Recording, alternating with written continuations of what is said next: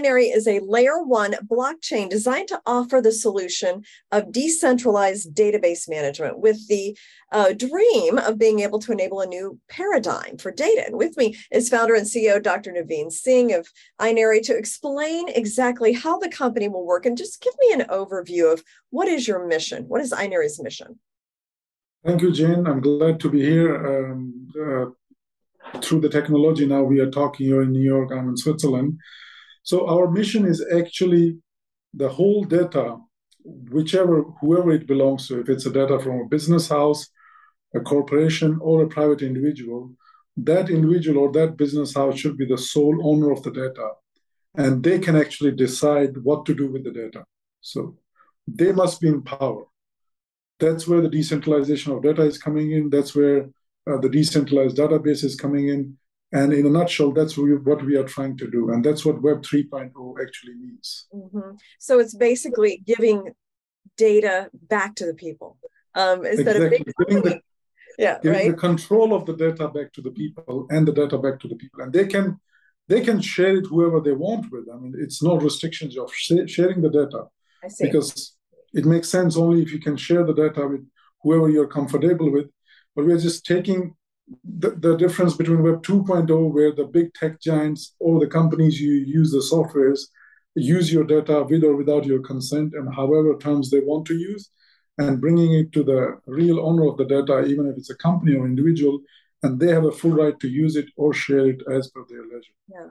So just so people understand, the current situation is these big companies own all of our data, the Facebooks and the Googles of the world, Amazons, and they use it to market and sell and kind of grow their businesses into trillion-dollar businesses.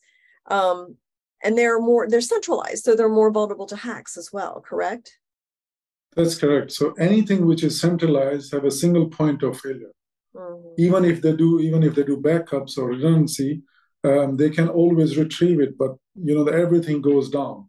And this is where decentralization comes in. Decentralization has a huge plus is that it cannot be, it's not centralized, so there is not a single point of failure. Nobody actually controls the public blockchain. Even if somebody would hack an individual node of the blockchain, that still wouldn't disrupt the whole chain. So that's a positive as well.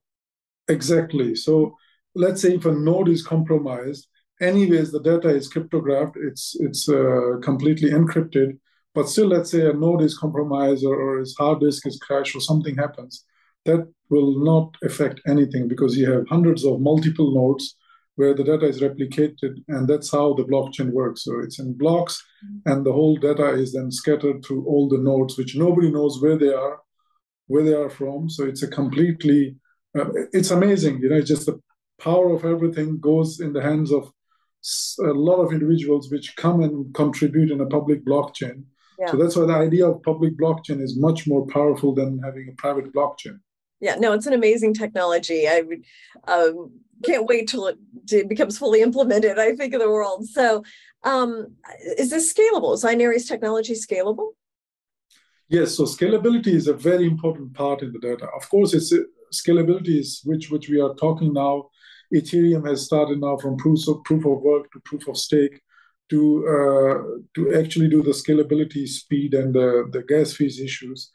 We are very scalable. We have worked in the background on different technologies which can take huge amounts of data onto the blockchain, and not only the storing of data, which is a very small part, actually the management of data. That means you can run queries on the data, you can do data mining, analytics of the data visualization. You can use artificial intelligence through that data. So it's a full paradigm of data management is what we are focusing on. And since you brought up the merge, is Inery also energy efficient? Yes, it's a complete proof of stake. So it's a green blockchain. Mm-hmm. Okay. And what about cost effectiveness and speed? I know these are questions that people will ask a lot. How are those addressed?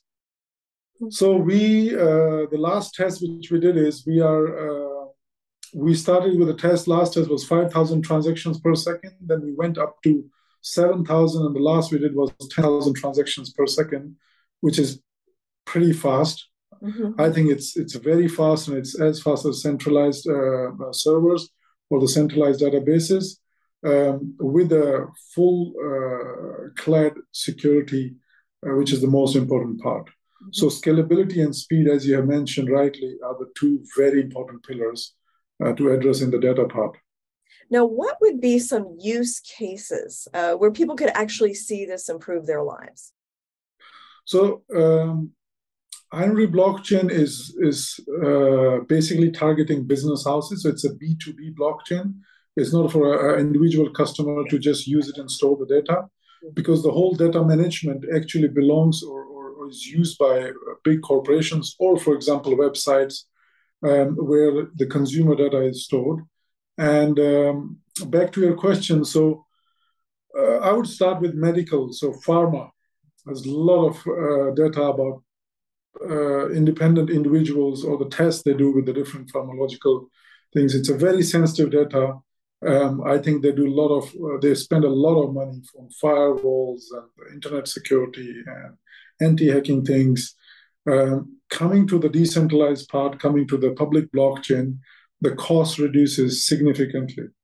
And only somebody who has a private key has the access to data.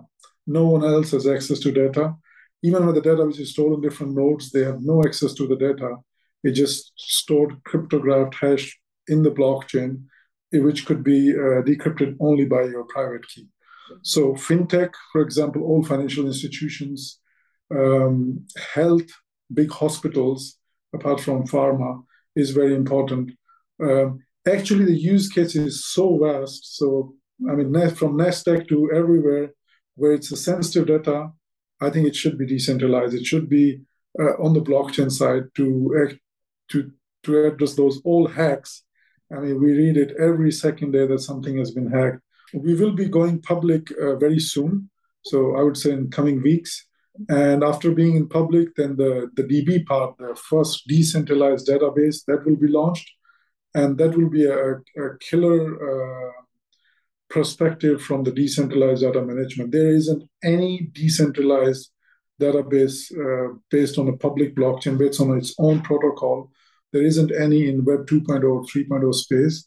And our motto is to actually increase the use of decentralized database from the technical community, the developers, the programmers, as well as from the CTOs of different big companies. So they would shift from using centralized DBs to going to decentralized databases for the sake of cost, for the sake of security, for 100 of positive sides which they have. It will be a little bit challenging in the beginning because we are the first one. It will have been easier if we had like 3, 4, 5 competitors. But I think the use case is so important that I think sooner or later the usability of decentralized DB is going to take over the centralized DB. Thank you so much, Dr. Singh, for joining me, explaining Inery and talking about it, what seems to be an important technology for humanity, actually.